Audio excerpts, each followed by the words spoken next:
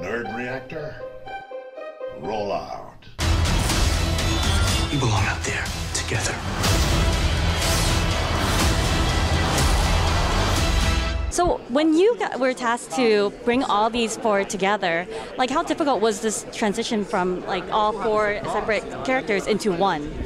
It was really difficult. The challenge was that each of these four shows had a really drastically different tone, and they all had characters that the audience clearly loved. So we knew we couldn't kind of just say, now Luke Cage acts this way, or now Danny's role is actually this. We knew we had to kind of blend them together and find a way to do it seamlessly.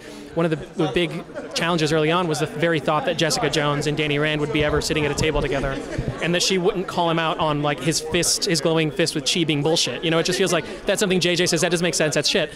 And so it was a real problem early on, but then we realized, no, that's actually the show. The show is Jessica Jones saying, what is up with your hand? That doesn't make any sense.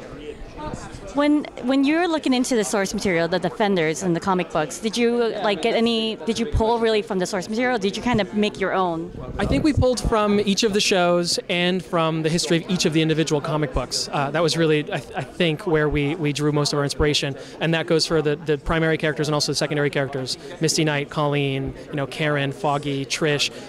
It was really important to get their voices, not only as they had done on the show, on their individual shows, but also from the comics, because they're so beloved.